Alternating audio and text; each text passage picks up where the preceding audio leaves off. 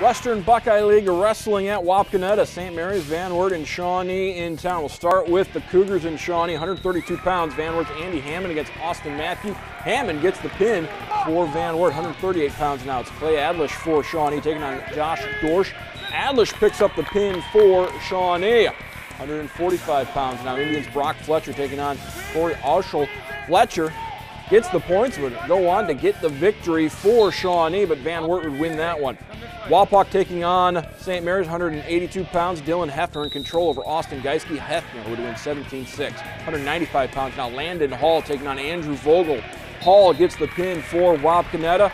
And at 210 pounds, it's Ryan Loudon for the home team against Calvin Powell. Late in the first period, Loudon gets the back points, would go on and get the pin as Wapakoneta would beat St. Mary's. Wapak could also beat Shawnee.